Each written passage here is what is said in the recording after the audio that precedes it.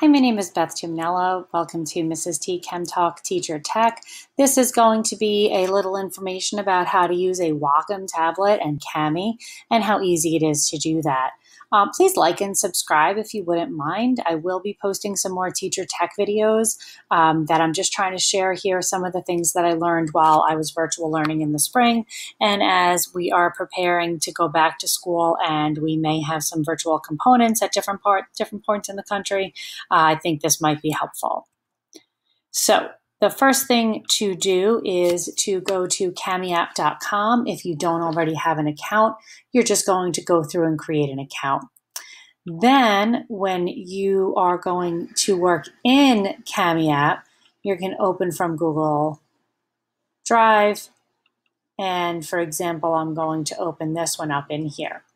And one of the things that I like to do in Cami is to maybe make an answer key that I'm going to share with my students. And using the Wacom tablet, I don't have to use all that guesswork with trying to use the mouse like this. I can very easily write sort of the same way that I could write on my smartboard. It's very easy to do. So I usually use the drawing. I can adjust the thickness of my pen. I can adjust the color of my pen. I can erase. I can draw shapes. So not that I need it for this, but I could draw a line. I can make a triangle. I could go and erase that then. I can also add annotations. I can do more shapes. There are some tools that are locked for whether or not you have the upgraded version or not, and I happen not to. You can also add a text box, you can add a comment, and even here's some other markup tools that you can highlight. You can use a highlighter, you can add a text box like I said, you can do this where you can highlight big areas. So if I wanted to say to a student like, okay, well, this whole thing you have to redo, I can highlight a big area very easily all at once. And now, besides using Cami for a means to make a digital answer key, I'm also going to pause this for a second. You won't even notice, but I'm going to pause this for a second and just open up a different item.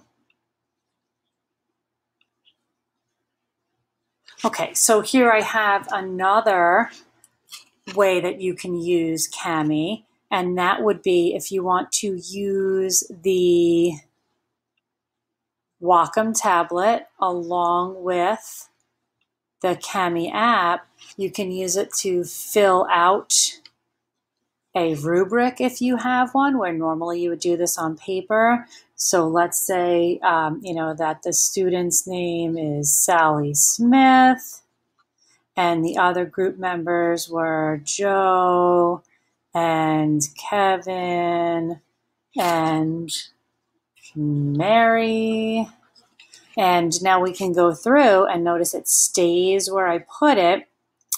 And I can go through and I can say, okay, well, it was possible points for the total here, and I can put my deductions. So this complete storyboard with all that, I'm going to say that was a -1. The content and the visual interpretation has no deduction. Project is well executed, no deduction. The project was short, so I'm going to say that maybe the person gets a -2, and you can get the picture here. So I can do all of my deductions. My total deductions were a -3, which means that the grade was a 97. And I can write in some comments here like, great job, next time.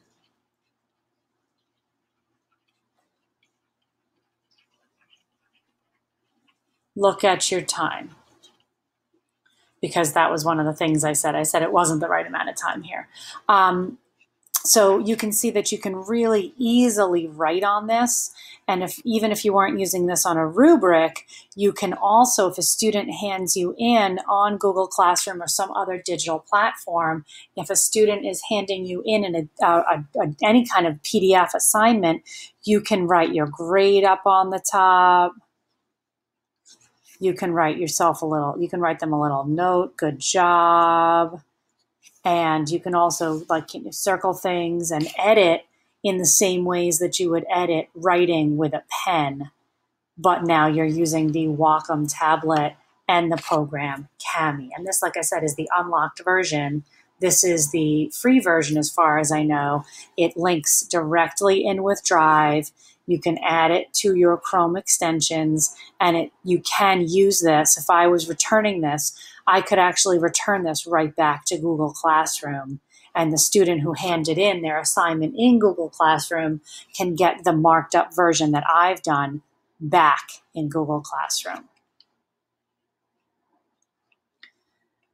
So again, this was a little video on how to use a Wacom tablet in Cami and just how convenient that is. I actually use my Wacom tablet in Cami to fill out PDFs that people email me if I have to sign something rather than printing it out and then scanning it back in. I actually do open up Cami on my computer and use my Wacom tablet to sign things and fill out forms as well.